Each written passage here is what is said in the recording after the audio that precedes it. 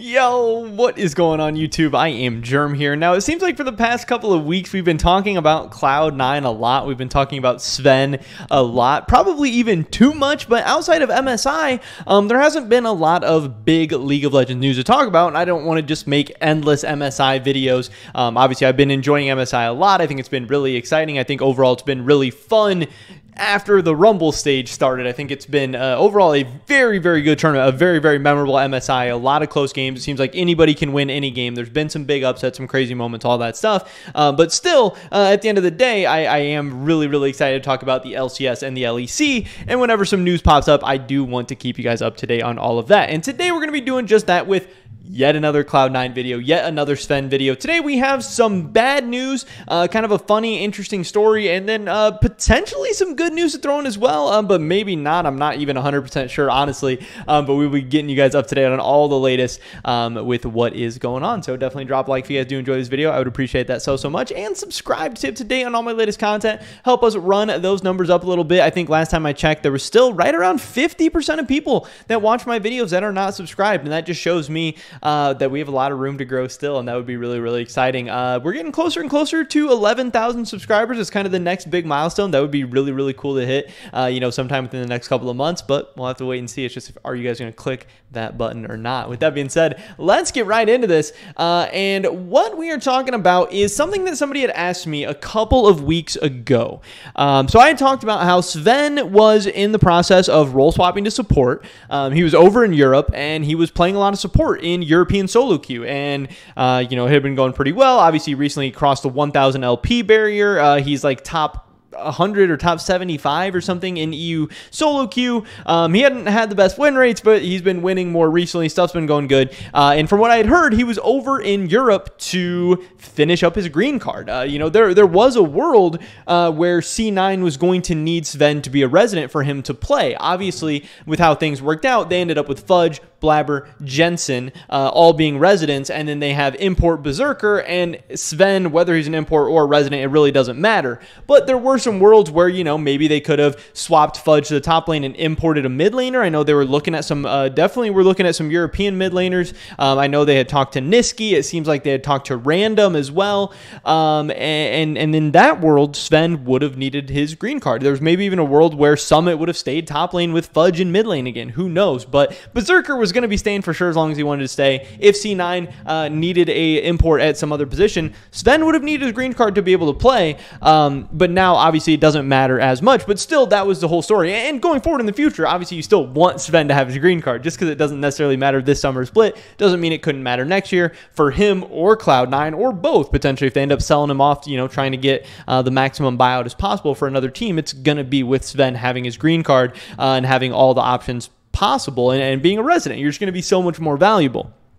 But he was over in Europe trying to get that done. But that had been I don't know, it's been a while at this point. 3 weeks, 4 weeks that he's been in Europe doing all this stuff. Obviously, we know the green card process can be really fickle. It can be really annoying. They make you jump through 100 hoops, and then sometimes stuff still gets messed up, stuff still gets delayed. But now Cloud9 actually started their Korean boot camp, and obviously Sven is still in Europe. We just made that video a couple days ago, kind of updating his solo queue process, and people have been wondering, hey, is Sven going to go to Korea? Why isn't Sven going to Korea? And it can't just always be, oh, hey, he's still getting his green card. Oh, hey, he's still getting his green card. Oh, hey, something had to have been going on. Something has to be up. Something has to be wrong. Or maybe he's about to go to Korea. Who knows? And that's what some people had asked me. And I thought that was a great question in the comments that when I was making those videos, I hadn't necessarily thought about. But we did get some more information about that today. So here we go. Is Sven not going to Korea? This was a post on the Cloud9 subreddit 11 hours ago, at least at the time I'm recording this, which again was a great question, and so many people are wondering this. It was the #1 post on the Cloud9 subreddit. Obviously, it only has 61 upvotes. Hey, this is not the LS era Cloud9 subreddit anymore. Things have definitely died down a lot, and it's between splits when C9 isn't even in the tournament or anything like that. So I'm sure things will kind of start getting ramped up once again once Cloud9's actually participating in the summer split, hopefully participating in Worlds, all that. But they asked, is Sven going to Korea? This is kind of the biggest question on Cloud9 fans' minds right now, and Jack actually responded. I always think this is really, really cool when high-ranking people take the time to actually respond to people on Twitter, Reddit, YouTube, all this stuff, especially when it's questions that like real fans, especially like your hardcore fans, only the most hardcore fan is going to be wondering, is Sven going to be boot camping with the team in Korea? You know, if you're a casual Cloud9 fan, you're watching MSI right now, or you don't care about anything until the summer split starts. So this is cool that Jack is kind of reaching out and answering questions for those hardcore fans, you know, for those real C9 fans. And he says this, it was kind of an interesting story, kind of a bad news, kind of a weird story. He says the U.S. Embassy lost his passport in the final stages of getting his green card.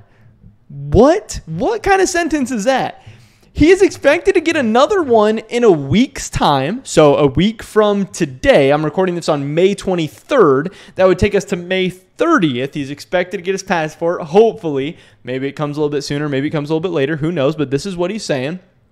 And hopefully the embassy is able to process it without losing it again. The funny, painful thing is Tran, our VP of talent operations, literally flew out to Norway to meet with Sven to ensure that the paperwork and passport were safely delivered to the embassy.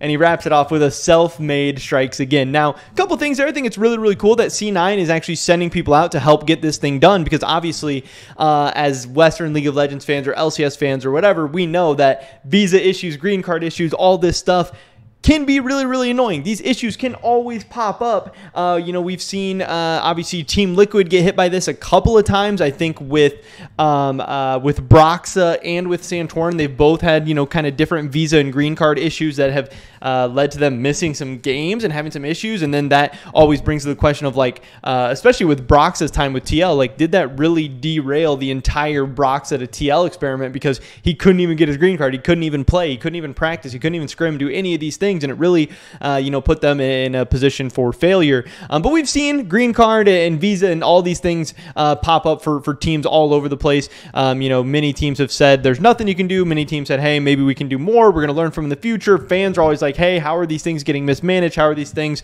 you know, always having issues? How are we always dropping the ball? And then COVID obviously threw a whole curveball into the whole kind of process situation, all that. So I think it's cool that Cloud9 was doing all this, but then you also realize that, hey, things are still going to be outside of your control sometimes. Crazy, stupid, awful stuff is still going to happen. They lost his passport. That is insane. This is, you know, like the U.S. government. You think things would be a little bit safer, a little bit more secure than this, and you think if an error happens, it's going to be user error on your side, not somebody losing their passport in transit or whatever. And that does suck. Again, like I said, if this actually mattered more. Now, I guess this is something interesting to note. The LCS Summer Split is going to start on June 18th, at least according to Google. So this is less than a month away. And again, if Sven actually needed his green card, if he wasn't going to be able to play as an import, if he needed to be a resident, this could have actually mattered. This, depending on how long this whole process takes, you know, if they lost his stuff or if it's going to delay things or whatever, it could have led to Sven potentially having to miss games, having to miss scrims, having to miss practice, having to miss time, maybe not getting to start out the split with C9. And again, with the position that C9's in, they just have one split. This isn't, hey, we're about to play spring split that doesn't even matter, we have the whole year to kind of ramp up. This is, they get one shot at this. They have summer split to ramp up and get ready. Then they need to finish top 3 in summer playoffs, and then they need to show up at Worlds. This is a really short time frame. You don't want to be missing practice. You don't want to be missing scrims. You don't want to be missing any LCS games. But thankfully, hey, I don't really think this is going to matter all that much, except about potentially missing this Korean boot camp, which I think it's not going to be the end of the world. I try not to read too much into boot camps and Korean solo queue and all this stuff. I don't really know how much of a difference it actually does make. I don't really know that we've ever had any like insane evidence that, hey, the players who go to Korea or go to boot camp, they come back and they're monsters, they're beasts, they win the LCS more often, they go to Worlds and do better more. You know, like I don't really think we've noticed any of that at this point. Now, I'm sure it doesn't hurt. I'm sure it's not a bad thing. But Sven not being able to boot camp, at least for another week, who knows how long they're going to be there, because there is a comment here that says, Jensen said on stream yesterday that Sven is going to Korea soon, which maybe that's true, but maybe it's not, because in that comment, Jack says that he's probably not going to be getting his stuff back for another week. So I don't really know how that would make sense. We can see here that I think I have the tweets pulled up. I don't know where I thought I had it. But anyway, the Cloud9 the whole boot camp, I think, started like a week ago. I think they left for Korea May like 16, 17, 18, somewhere in there. They've been there for almost a week at this point. And then if Jankos doesn't get his stuff for another week, that's going to take us to the end of May. And then we'd be like 3 weeks away from the LCS starting. Like, Cloud9 has to come back at some point. They'd come back eventually. So I don't know if Sven is going to be going to Korea at all. And obviously there is a chance he won't go to Korea at all, which I do think is ultimately bad news because, one, when you're role swapping, learning a new position, you would love to play Korean solo queue, get to play against, the really insane players over there, get your mechanics up, really learn a bunch of champions, limit test yourself against the best of the best. But also, you would love to get to play with Berserker, and you'd love to get to scrim with Cloud9. This is a guy who hasn't played competitive. He played in like the lock-in tournament as AD carry or whatever, but he hasn't played in competitive at all this past split in like the games that actually matter. Lock-in's still a preseason tournament, and he's going to be role swapping. You would love him to actually get some games in with Berserker, again, getting to scrim against other teams and stuff. I think that actually could be very, very valuable. I think the Korean solo queue wouldn't be bad. I think it would be ultimately good, but again, the scrims would be the biggest thing. Getting that head start on building the synergy, building that bot lane, building up that communication and play style and everything with Blabber and with Berserker and with Jensen. Everybody, support is really a position that interacts with the whole team on different levels. I mean, even in modern day League of Legends, think of how often supports like Vulcan and CoreJJ, how often they're even ganking like top lane. You really have to be synergizing and on the same page with all of your teammates for vision, for setting up plays, for finding flanks, but also even for the early to mid game for setting up ganks and heralds and all this different stuff. And yes, Sven, it's awesome that he's grinding solo queue, and I'm sure he's going to be a pretty decent support, but it could be a slow start out of the gate for him and Cloud9 if they're not getting to play together before, or at least much before the season starts, because obviously there is teams that are already boot camping and practicing together and all this stuff.